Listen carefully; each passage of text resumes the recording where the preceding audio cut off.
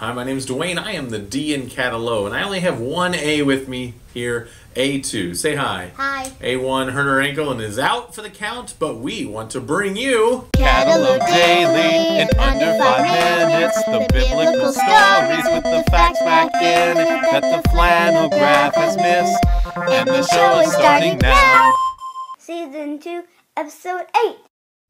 Yesterday we looked at the complete trial of Paul in front of Felix, the governor there at Caesarea. And so they heard the testimony of Tertullus, which was pretty clear that it doesn't have anybody really backing it. They had no witnesses to anything Paul had done wrong. Paul gives his testimony and states that fact, but does say he has been arrested because he believes in the resurrection, and specifically the resurrection of Jesus Christ, because that is the understanding of the way, as the Jews called the belief in Jesus as the Messiah. Felix has to decide what to do. We left off yesterday looking at the fact that he basically pauses everything and says, I'll wait until Claudius gets here. Now, if you have your Bibles, we're only going to look at a small passage, which is Acts 24, 22 through 27. And the first few verses we looked at yesterday, the fact that Felix had a working knowledge of the way. In fact, again, his wife Drusilla, his second wife, was King Herod's daughter. Yes, that King Herod from the time of the New Testament. So they had an understanding of this belief of Jesus as the Messiah.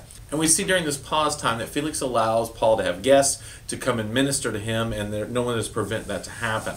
So he allows that open door. But a few days later, Felix has Paul brought up so he and Drusilla, his wife, could talk to Paul and to hear what he has to say. But it's actually really interesting how the discussion goes, because Paul begins to tell Felix about the gospel. And we know that because it says in verse 24, but some days later Felix arrived with Drusilla, his wife, who was a Jewess, and sent for Paul and heard him speak about faith in Christ Jesus.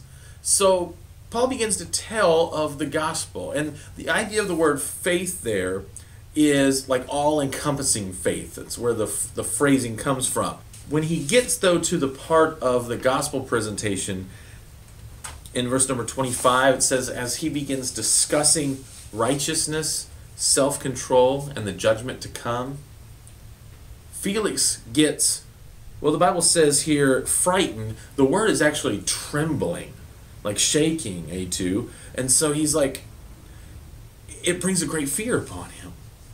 So much so that he tells Paul, look, you can go away now and I'll summon for you again sometime. I want to finish this out and come back to it for just a second. The rest of the narrative of this passage here in the last couple verses is that Paul is going to spend 2 years in this jail or in this prison waiting on the verdict to come through from Felix. It's not going to come. He's not going to send for Claudius. That never takes place.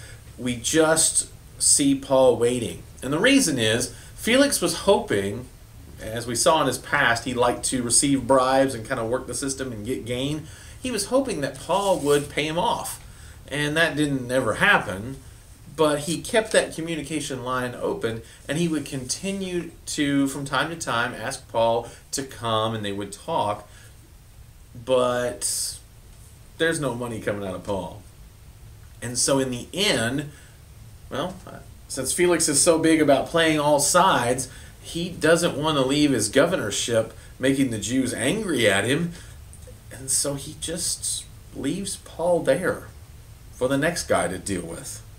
What Felix is doing right here, we've actually seen that in the scripture before. There's somebody else who had a similar situation where they had to make a judgment call and they saw the person as guilty, that it was a religious situation that was the problem, but they had to make a decision based on it, and they decided to side with the people who were making the false accusations because of, well, their power. And that's Pilate. Really, it is a similar situation.